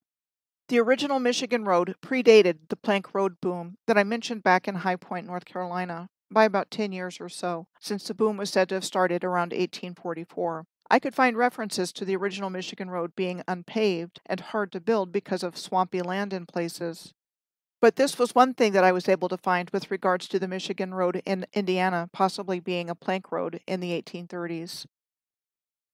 I also found this paper note guarantee from 1862, which would have been during the American Civil War, for a plank road here. Interesting to see the masonry archway with the herded livestock underneath it in the lower right-hand corner of the note. The Michigan City Power Plant is west of the city's downtown on the lakeshore next to the dunes, and while it is not a nuclear power plant, it is a coal-burning plant that looks like one. The alignment crosses near Gary, Indiana, which is adjacent to the Indiana Dunes. This is what we are told about Gary. Gary was named after Albert Henry Gary, a founder of U.S. Steel in 1901, along with J.P. Morgan, Andrew Carnegie, and Charles M. Schwab, and he was the second president of U.S. Steel from 1903 to 1911. In June of 1906, the location of what became the city of Gary, about 26 miles or 42 kilometers east of Chicago, Illinois, was a wasteland of drifting sand and patches of scrub oak. No one lived there, and there was no agricultural value to the land. 3 or 4 railroads passed through the area, and the Grand Calumet River wound its way around sand dunes to get to Lake Michigan.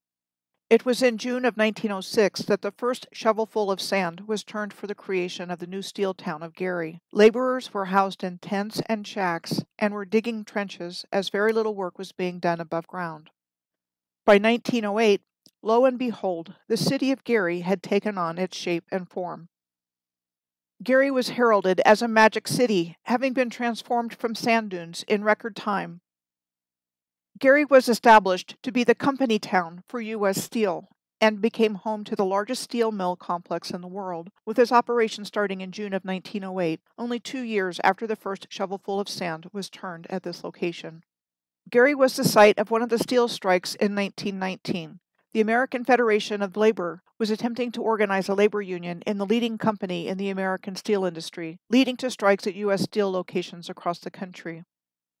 In Gary, a riot broke out on October 4th of 1919 between steelworkers and strikebreakers brought in from the outside. Several days later, the Indiana governor declared martial law and brought in 4,000 federal troops, commanded by Major General Leonard Wood, to restore order. By January of 1920, the strikes collapsed completely, U.S. Steel having successfully opposed unionization efforts at that time, and it would be many years before unionization efforts in the steel industry resumed. U.S. Steel is still the largest employer in Gary and is still a major steel producer, but with a significantly reduced workforce due to the increase in overseas competitiveness in the steel industry over the years. As a matter of fact, Gary has been in decline for years, with population loss leading to the abandonment of much of the city, unemployment, and decaying infrastructure. So a clear pattern continues to emerge along this alignment of available resources, like as we have seen with lumber, coal, and iron ore, being harvested and processed by workers in their local communities who have no choice and or are forced to work as wage slaves in order to have some kind of income just to be able to survive in places owned by the companies who supplied all their other needs as well. Ever wonder how all the wealth in the world got sucked up by the few? There's just a couple of things I want to mention about Chicago, since it is close by, before crossing Lake Michigan into Wisconsin. The Great Chicago Fire was said to have started on October 8th of 1871 and burned 3.3 square miles or 9 kilometers squared over a 3-day period. Here's an infographic that nicely summarizes all of the data points surrounding the Great Chicago Fire, right down to who is given credit for rebuilding after the fire. Here's a Currier and Ives print depicting the Chicago Fire from the northeast across the Randolph Street Bridge. The most enduring reason in popular culture for how the Great Chicago Fire started was that sometime on October 8th, a cow kicked over a lantern when it was being milked in a small barn belonging to the O'Leary family, and that the shed next to the barn was the first building consumed before it spread to consume a large percentage of the city. The predominance of wood buildings was one of the explanations given for creating the flammable conditions that fueled the fire. Yet here are some photographs taken after the Chicago Fire showing what remained. The first one shows a ruined yet still beautiful stone aqueduct on the left, compared with the famous aqueduct in Segovia, Spain on the right, said to have been built by the Romans in the 1st century AD. Here's another one with shells of stone masonry and piles of various types of masonry. There were other major fires on the same day in history as the Great Chicago Fire, and one the next day. The Peshtigo Fire was described as a large forest fire that took place primarily in northeastern Wisconsin. Peshtigo was the largest community in the affected area. It was the deadliest wildfire in American history, with estimated deaths of 1,500 to 2,500 people, though it is largely forgotten in our collective memory, unlike the Great Chicago Fire of the same day. The Great Michigan Fire of October 8th of 1871 was comprised of 3 separate fires, the Port Huron Fire, the Manistee Fire, and the Holland Fire. Lastly, south of Chicago, in Urbana, Illinois, there was a fire on the very next day, October 9th, destroying part of its downtown area. The World's Columbian Exhibition, also known as the Chicago World's Fair, was held in 1893 to celebrate the 400th anniversary of Christopher Columbus's arrival in the New World in 1492, and said to have been designed by many prominent architects of the day. We are told the fair also served to show the world that Chicago had risen from the ashes of the Great Chicago Fire. Then we are told after the World's Columbian Exhibition ended, all of the structures built for the exhibition were destroyed except for the Palace of Fine Arts, now Chicago's Museum of Science and Industry. The Statue of the Republic in Jackson Park today is described as a gilded and smaller replica of the statue of the 1893 exhibition. The original statue of the exhibition was said to have been destroyed by fire in 1896 on the order of the park commissioners, and the new statue sculpted by the same artist. It was erected in 1918 to commemorate both the 25th anniversary of the World's Columbian Exhibition and the centennial anniversary of the statehood of Illinois. Next, the alignment enters Wisconsin across southern Lake Michigan between Waukegan, Illinois, and Kenosha, Wisconsin. First, Waukegan. The name of Waukegan was first known as Little Fort, and we are told was started as a French trading settlement sometime in the 1700s with the Potawatomi tribe, who had taken it from the Miami tribe, and the Mascoutin tribe, an Algonquin-speaking tribe historically from this region. Then in 1829, the United Nations of the Potawatomi, Chippewa, and Ottawa ceded their claim to their land in northwestern Illinois and southwestern Wisconsin to the United States in the Second Treaty of Prairie du Chien. When the Erie Canal first opened in the 1820s, a direct passage was opened between New York and the Great Lakes, and what became Waukegan quickly became a destination for immigrants for settlement and investment for business interests. The town was incorporated as Waukegan in 1849. Waukegan quickly became an important industrial hub in the mid-19th century, including ship and wagon building, flour milling, dairying, and beer brewing. The Chicago and Milwaukee Railroad had arrived in 1855, stimulating the growth of the economy even more. This is a plat map of Waukegan from 1861, showing an already well-developed cityscape in a very short period of time. The block highlighted in red on the lower left-hand side was the original Little Fort the city was named for. Before I move over to look at Kenosha, Waukegan's neighbor on the alignment to the north in Wisconsin, it is important to note that Waukegan has 3 Superfund sites on the national priorities list for removal of hazardous substances. PCBs were first found in Waukegan Harbor sediments in 1975 from the manufacturing at the Outboard Marine Corporation, or OMC, and in the cleanup process, soil contaminants were found at the Waukegan Manufactured Gas and Coke plant co-located with OMC. The Johns Manville site just to the north was found to have asbestos contamination, and the Yeoman landfill to the west of the Johns Manville site was found to have groundwater contaminated with volatile chemicals and PCBs. This is the same kind of situation we saw back at Fayetteville Chemical Works plant earlier on the same alignment in North Carolina, also with a history of chemically contaminating the environment. Kenosha in Wisconsin is located halfway between Chicago and Milwaukee on Interstate 94, which connects all 3 cities, and Kenosha is the 4th largest city in Wisconsin. Like Waukegan, Kenosha has also been a center of industrial activity, and for many years was home to a large automotive industry, which went away in the 1980s. The Snap-on Tool Company was founded in Milwaukee in 1920, and the company's headquarters moved to Kenosha in 1930, where it is still headquartered today. And Jockey International, which started out in 1876 as the Cooper Underwear Company in St. Joseph, Michigan, has been headquartered in Kenosha at least since the early 1900s, from what I can find out. What became known as Kenosha was settled in 1835 as Pike Creek by a group of European settlers from the Western Immigrating Company by way of Hannibal and Troy, New York, led by a man named John Bullen, Jr., who was considered the founder of Kenosha. Kenosha was incorporated in 1850, a year after Waukegan, as seen on the city seal of Kenosha, as well as some other interesting imagery. Unlike most places, Kenosha still has an operational electric streetcar line. Originally, electric streetcars operated in Kenosha between February 3rd of 1903 through February 14th of 1932, when the streetcars were replaced by trolleybuses. Kenosha was once part of a larger interurban system, the Milwaukee Electric Railway and Light Company, or TMER&L, that operated as such in and around Milwaukee between 1896 and 1938, and eventually went away completely for public use in 1958 with the closure of the last line on Wells Street in Milwaukee.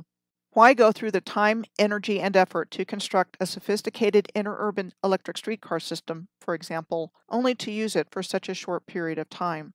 What if it was actually already there and in service, just restarted long enough until it could be replaced by something else, like gas-powered vehicles? Then, electric streetcar transportation simply wasn't needed anymore for the general public. One electric streetcar line was revived in Kenosha and has been in operation since June of 2000. One last thing about Kenosha before I move on from here. Kenosha was the location of rioting, looting, vandalizing, and arson in the summer of 2020, with damages estimated to exceed $50 million. 2 thoughts about this being a location for rioting. One is that the world's globalist controllers have been hell-bent on destroying this ancient civilization, and civilization as we know it, and it is still under attack and being destroyed to this day. When there is not an actual war going on, they come up with another way to accomplish the same end goal, and instigate and manipulate people to do it for them.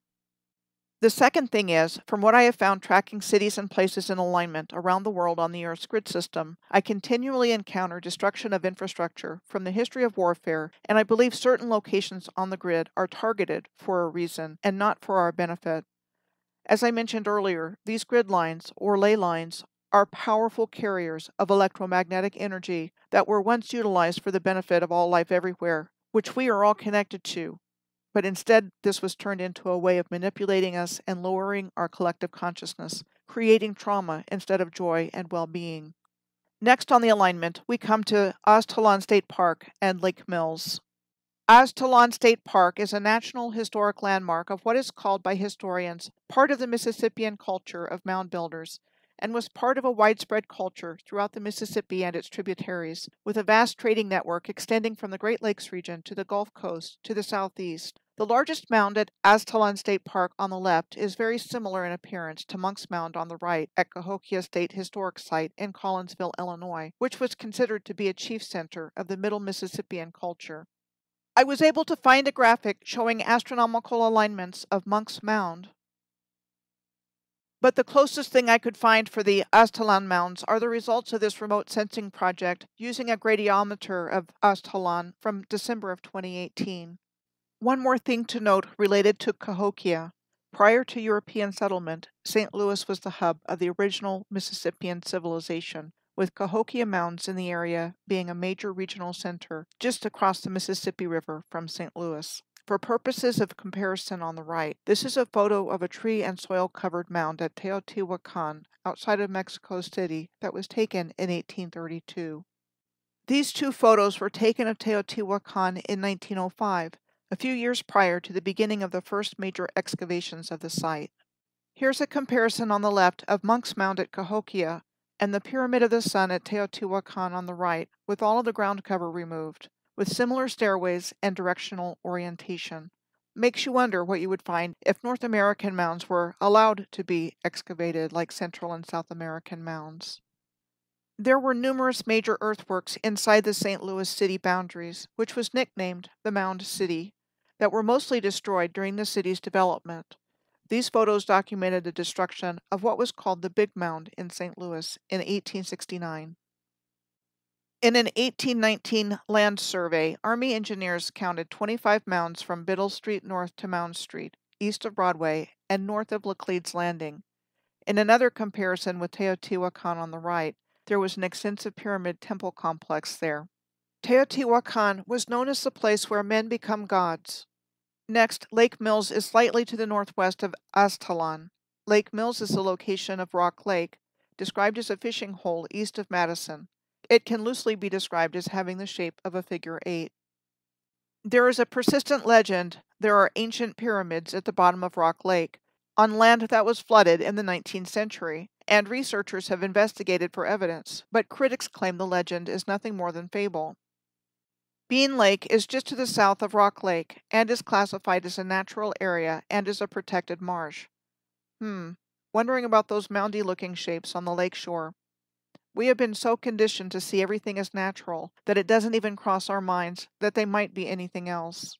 I was looking at the Upper Mississippi River National Wildlife and Fish Refuge in researching America's driftless region a while back, which is one of only 2 in the United States that spans part of 4 states, Minnesota, Wisconsin, Illinois, and Iowa. The driftless region was supposedly called that because it was bypassed by the last glacier on the continent and lacks glacial drift. I found these suspicious-looking shapes at the Upper Mississippi River National Wildlife and Fish Refuge. Not like they're trying to hide anything from us, right? One more thing that I would like to mention that is found at Rock Lake. The Glacial Drumlin State Trail runs across an old railroad bridge at the southern end of the lake, separating it from the marshy area of Bean Lake. As a matter of fact, the Glacial Drumlin State Trail is another rail trail, like the one we saw back along the New River in Virginia. The story goes that this was a challenging landscape for the builders of the Chicago and Northwestern Railway between Madison and Milwaukee in the 1880s, and that the wooden pilings supporting the train sank in the wetlands muck. It was no longer used as an active train line by 1983 and was turned into a rail trail in 1986. Madison is just to the east of the boundary of the driftless area in Wisconsin. So here, we are told this landscape was formed when glaciers bore down on southeastern Wisconsin during the last ice age, creating the wetlands, ponds, rivers, and drumlins, hundreds of low cigar-shaped hills. Madison, the state capital of Wisconsin, is the short distance of 24 miles or 38 kilometers west of Lake Mills. Madison is situated on an isthmus, which is defined as a narrow strip of land that connects two larger areas across an expanse of water that would otherwise separate them, and is surrounded by 5 lakes. Madison's current state capitol building was said to have been completed in 1917, which would have been during World War I, and is located on the southeastern end of the Madison Isthmus. This building was said to have been the third Capitol building at the same location. The state capitol building sits at the center of a geometric street grid on the Madison Isthmus, surrounded by such places as the University of Wisconsin-Madison, which was first established in 1848. The seal of the University of Wisconsin-Madison has the same single eye that we saw back on the city seal of Kenosha, and the university motto, Numen Lumen, can be translated from the Latin as God our light, which sounds a lot like the heavens light our guide, that was found on the flags of the various presidencies in India, like that of the Madras Presidency of the British East India Company. We are told the modern origins of Madison began in 1829, when a former federal judge named James Duane Doty purchased over 1,000 acres, or 4 kilometers squared, of swamp and forest land on the isthmus between Lakes Mendota and Monona, with the intention of building a city there. Something tells me we are looking at the same sunken or ruined land phenomena that we've been seeing all along this alignment. You'd think swampy land would be a strange place to build all that heavy masonry and infrastructure. Horicon Marsh is to the northeast of Madison, Lake Mills, and Aztalan across the alignment. Horicon Marsh is described as a silted-up glacial lake that is a national and state wildlife refuge, with silt, clay, and peat that accumulated with the retreating glaciers of the Green Bay lobe of the Wisconsin glaciation during the Pleistocene era, which was said to have ended roughly 11,700 years ago. On the left is a picture of what is classified as a drumlin from the Green Bay lobe, and on the right is a picture of Glastonbury Tor in England. A tor is defined as a landform created by the erosion and weathering of rock. Yet Glastonbury is well known for its perfect astronomical alignments at times like the summer solstice each year. Like the other earthworks we have seen on this alignment, with the same kind of astronomical alignments happening each year that are very precisely mapped out within the earthwork, like in the body of the Great Serpent Mound back in Ohio. Back at the Horicon Marsh in Wisconsin, you can see straight channels in this aerial photo of it. Just like the straight channels you see in the Mississippi River Delta south of New Orleans.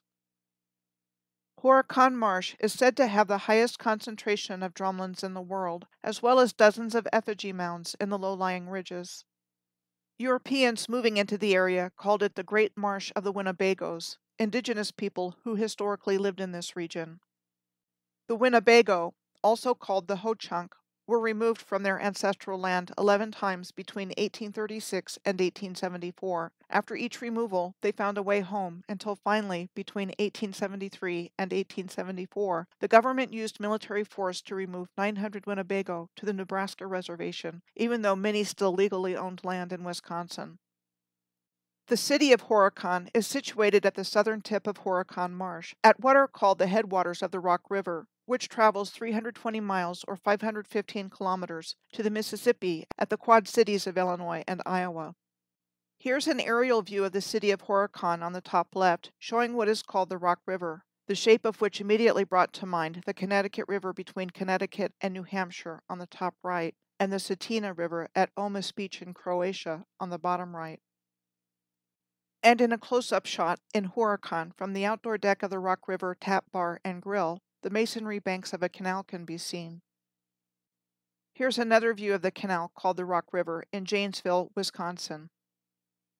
I know there is a lot more to find here, but now I'm going to continue to look at what we find on the alignment heading from Wisconsin into Minnesota, where our final destination at Lake Itasca is located, and heading northwest across the alignment from here through the rest of Wisconsin and into Minnesota, come to find out that there are almost 27,000 lakes between the two states. Wisconsin is listed as having 15,074 and Minnesota having 11,842, with Wisconsin counting ponds as small as a half acre, or 0.2 hectares, and Minnesota only counting lakes that are 10 acres or 4 hectares or more. I bring this up because lakes have become the most noticeable feature as I look at the alignment through this region. Next on the alignment, we come to Pettenwell Lake, Castle Rock Lake, and the Yellow River State Wildlife Area. This is a great place to talk about lakes that are actually called artificial versus marshes and wetlands said to be natural features. We are told that Pettenwell Lake is an artificial lake that was created in 1948 by the Wisconsin River Power Company with the construction of a dam across the Wisconsin River near Necedah to create a hydroelectric power station. The Wisconsin River begins near the state's border with the Upper Peninsula of Michigan and flows 430 miles or 692 kilometers through Wisconsin into the Mississippi River. There are 25 operating hydroelectric power plants along the Wisconsin River. The lumber industry was the first major industry here along the Wisconsin River when a sawmill started operating in 1840 at Stevens Point, and it is still a major industry in Wisconsin today. This is the Wisconsin River in Wausau, as seen with the Masonry Bank. Of course, there's more to find here, including the railroad history, but I want to make a point about Pettenwell Lake and Castle Rock Lake as artificial lakes on the Wisconsin River that were created by damming the river. I will provide more evidence to support this assertion, but I think what didn't get sunk and ruined got flooded by the intentional misuse of the pre-existing hydroelectric technology, killing two birds with one stone, so to speak, on one hand creating power and water supplies, and on the other hand covering up the original civilization. And that was probably the case with great floods, which occurred all over the world as well. Castle Rock Lake was said to have been created between 1947 and 1951, also as a project of the Wisconsin River Power Company, and is the fourth largest lake in Wisconsin. Its name comes from Castle Rock, described as a sea stack or a geological landform of steep vertical columns of rock formed by wave erosion. This is a photo of a beach at Castle Rock Lake on the left, and on the right is the same kind of scene at Lake Arcadia in Edmond, Oklahoma. I was living in Oklahoma City between 2012 and 2016 when I started to wake up to the ancient civilization in the landscape all around me, and artificial lakes were one of the first places I started to have the realization that they were covering up ancient infrastructure. In Oklahoma alone, there are more than 200 lakes created by dams, which is the largest number in any state in the United States. Here are some examples of what you see at lakes in Oklahoma. The Yellow River Wildlife Area alongside Castle Rock Lake is one of several wildlife areas and state parks found around this location. The Yellow River Wildlife Area contains a floodplain forest of different kinds of maple, ash, oak, birch, cottonwood, elder, hickory, elm, basswood, cherry, pine, and dogwood trees. With regards to the Yellow River watershed, the river meanders and turns frequently, creating oxbow lakes, cut-off and running sloughs, and small ponds within the floodplain. An oxbow lake is defined as a former oxbow where the main stream of the river has cut across the narrow end and no longer flows around the loop of the bend. These oxbows are found in rivers and creeks the world over. Here are just a few of countless examples, like the Thames River in London on the top left, the Yangtze River in China on the top right, the Brisbane River in Australia on the bottom left, and the Red River in Winnipeg, Manitoba on the bottom right. In case you are wondering if there is a geological explanation for this finding, let's take a look at the Thames in London, where you see a masonry bank under the Elizabeth Tower where the Houses of Parliament are located on the top left image. On the top right is the masonry bank of the Thames where the Cleopatra's Needle obelisk is located, and then on the bottom right is a Google Earth screenshot showing the oxbows of the Thames with these locations, and others like the Isle of Dogs, the Royal Observatory of Greenwich, and the town of Greenwich, all on or near an oxbow. Moving along the alignment, continuing northwest from Pettenwell Lake and Castle Rock Lake, we cross over much the same kind of lake-filled landscape and start running roughly parallel with the Mississippi River as we head towards its headwaters at Lake Itasca. The Minnesota cities of Winona, Wabasha, Minneapolis, St. Paul, St. Cloud, and Brainerd are all situated along the Mississippi River. Let's take a quick look at them. First, Winona in Minnesota is in what is called the Mississippi Bluff Country. Europeans arrived to settle Winona in 1851, laying out the town in lots in 1852 and 1853. The first settlers were said to have been Yankees from New England, and then in 1856 German immigrants arrived to settle the area, and later immigrants from Poland, with the construction of the Winona-St. Peter Railroad from Winona to Stockton, Minnesota, being completed in 1862, which would have been during the American Civil War. Next, Wabasha, Minnesota. It was founded in 1830 and apparently wants the world to know, and only know, it was the setting for the 1993 movie Grumpy Old Men. So what else comes up for Wabasha? This is what we are told. Wabasha was first settled by Europeans in 1826 and is Minnesota's oldest city and longest continually inhabited river town. It was recognized as a city in 1830 when Chief Wabasha II of the Imdawa Canton Dakota Sioux tribe and representatives of other tribes of the region signed the 1830 Treaty of Prairie du Chien, ceding territory to the United States. Then Chief Wabasha III signed the 1851 and 1858 treaties that ceded the southern half of what is now the state of Minnesota to the United States, beginning the removal of his tribe to several reservations further and further away from Minnesota, ending up at the Santee Reservation in Nebraska, where Chief Wabasha III died. In the 1830s, Augustin Roque established a fur trading post there, and the community grew around his trading post, with the city being platted in 1854 and incorporated in 1858. Wabasha became a bustling town with industries like trading, clamming, factories, shipping, and flour milling, and it became a rail transportation hub in 1857, with 3 railroads intersecting here: the Minneapolis, St. Paul, and Chicago Railroad, the Minnesota Midland Railroad, and the Lake Superior and Chippewa Valley Railroad. Here are some historic photos of Wabasha with nice masonry buildings, dirt-covered streets, not very many people, and possibly a pyramidal shape in the background in the lower left photo. And here is downtown Wabasha today. Menominee is in Wisconsin, closer to the alignment between Wabasha and Minneapolis-St. Paul. The ancestral lands of the Menominee Nation of Wisconsin, an Algonquin-speaking people, were in Wisconsin and the Upper Peninsula of Michigan. Today their land base is the Menominee Indian Reservation in northeast Wisconsin, which is 361 square miles or 935 kilometers squared in size, compared to the 10 million acres or 40,000 kilometers squared of their original lands. The reservation was created in 1854 after the Menominee had ceded their other land in 7 treaties with the United States government between 1821 and 1848. It is interesting to note that this whole area where the reservation is located was very close to, if not part of, the location of the Peshtigo fire of October 8th of 1871, mentioned previously, which has been called the deadliest wildfire in United States history. The Menominee Nation lost federal recognition in the 1960s, we are told due to a policy of assimilation, but they had federal recognition restored by an act of Congress in 1972. We are taught that the indigenous people of this land were uncivilized tribes of hunter-gatherers. This is a painting by an artist named Paul Kane, who died in 1871, called Fishing by Torchlight, of the Menominee spearfishing at night by torchlight and canoe on the Fox River. So let's take a look at the architecture of this city near the alignment, with the same name of Menominee, though with a slightly different spelling from the tribal name. Who were they, really? This is the Mabel Tainter Memorial Theater in Menominee, said to have been built in 1889 by Andrew and Bertha Tainter as a memorial for their daughter Mabel, who passed away from a ruptured appendix in 1886. This is what the Mabel Tainter Theater looks like on the inside on the left, compared with the Alhambra in Granada, Spain on the right, considered one of the finest examples of Moorish architecture in the world. This is a tower in the city of Menominee, in the center, compared with the tower of the Signoria in Florence, Italy on the left, and the tower of the great mosque of El Obeid in Sudan on the right. For being on completely different continents, these 3 towers are remarkably similar in design.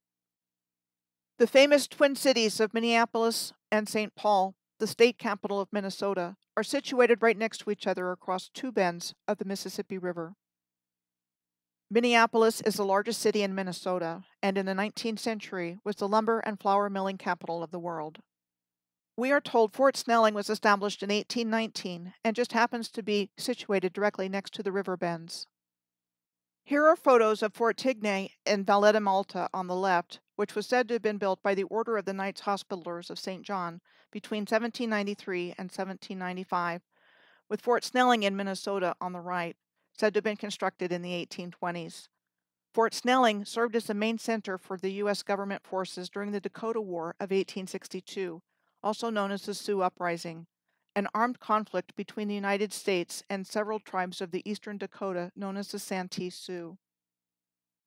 Today, what is called the unorganized territory of Fort Snelling includes not only the historic fort, but the Coldwater Spring Park, Minneapolis-St. Paul International Airport, parts of the Mississippi National River and Recreation Area, a National Guard base, a national cemetery, and the Minneapolis VA Medical Center, as well as other state government facilities. Over in St. Paul, we find the Cathedral of St. Paul in close proximity to the Minnesota State Capitol building. The Cathedral of St. Paul was said to have been built between 1906 and 1915. It is considered to be one of the most distinctive cathedrals in the United States. The Cathedral of St. Paul was said to have been designed by French Beaux-Arts architect Emmanuel Louis Masqueret, who was also credited with being the chief architect of the 1904 St. Louis World's Fair. The Minnesota State Capitol building was said to have been designed by architect Cass Gilbert and completed in 1905. Gilbert's Beaux-Arts/American Renaissance design was said to have been influenced by the 1893 Chicago World's Fair and by the Rhode Island State Capitol building, said to have been designed by the architectural firm of McKim, Mead, and White. And yes, we find masonry banks on the Mississippi River here, too. Like Kenosha, the Minneapolis-St. Paul metropolitan area also had a riot problem in 2020, causing an estimated $500 million in damages. I'm going to make a quick stop at St. Cloud next, on the Mississippi River. St. Cloud is one of many locations in Minnesota that has a prison. It was said to have been built by inmates, who also quarried the stone to build it. Construction was said to have started in 1887, and the first cell block completed in 1889 when it first opened. The gray stone of the prison on the left at St. Cloud immediately brought to mind the gray stone of Georgetown University in Washington, D.C. on the right. It makes me wonder how they decided which of the original civilization's buildings became prisons and which became institutions of higher education. Another quick look at Brainerd, which comes next. What first comes to mind is that I knew some Brainerds from Brainerd in the early 2000s. Brainerd was established by the Northern Pacific Railroad president John Gregory Smith, who named it after his wife's family, and it was organized as a city in 1873. Brainerd was an important location for the Northern Pacific Railroad, where it had a machine and car shop and roundhouse.